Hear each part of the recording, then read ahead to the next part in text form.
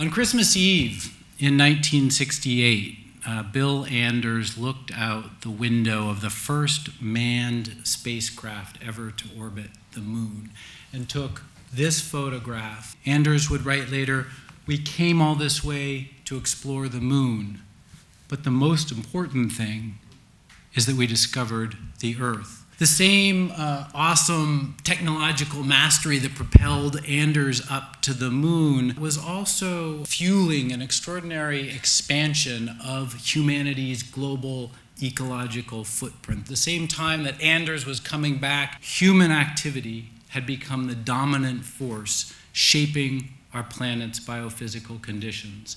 We're now in a period called the Great Acceleration, where the impact of our activities across natural systems is intensifying almost exponentially. So let me show you what I mean. These are graphs of human consumption over time. Fresh water, or proliferation of motor vehicles, or production and use of synthetic fertilizers, paper production, plastic production, show a pattern of extraordinary acceleration since 1950. Not surprisingly, our planet's natural systems follow a similar pattern. What we see is pervasive degradation. The scale of our impacts across natural systems is really hard to overstate. Paradoxically, these deeply worrisome trends have been accompanied by steady improvements in most metrics of human health, despite steep rises in population and reduced global poverty. The result have been really impressive improvements in life expectancy. This apparent ecological paradox that the state of human health and our natural systems seems to be trending in opposite directions. The explanation is straightforward and sobering, that we've been mortgaging the health of future generations to realize economic and development gains in the present. Growing awareness that rapid environmental change is driving large burdens of disease today, which are likely to be even larger in the future, has given rise to the emergence of this new field of planetary health. Human population growth and consumption exceeds our planet's capacity. I think planetary health science also places us in new ethical terrain. It teaches us that each one of us is connected to every other person, present and future, on the planet.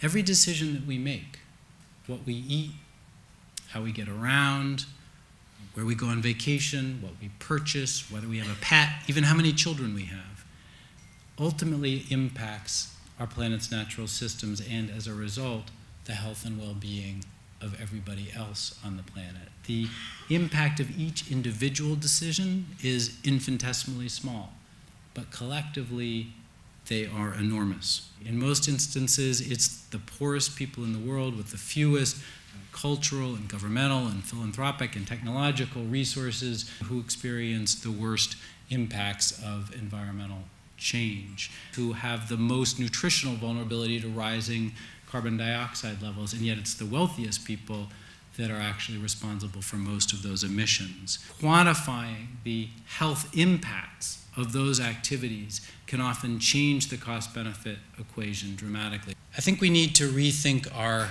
place in the world. I think we need to reject the narrative that streams into our houses every single day that we can achieve happiness by relentlessly acquiring more stuff. What actually makes us happy is time spent with the people that we love, feeling connected to cherished places and communities, a sense of connection to something larger than ourselves, taking care of each other. Our planet is beautiful and unique, yes, but it's also small and somewhat shockingly contained. These are not images consistent with limitless resources or an unlimited capacity to absorb our waste. Edgar Mitchell described the Earth rise from the moon's surface.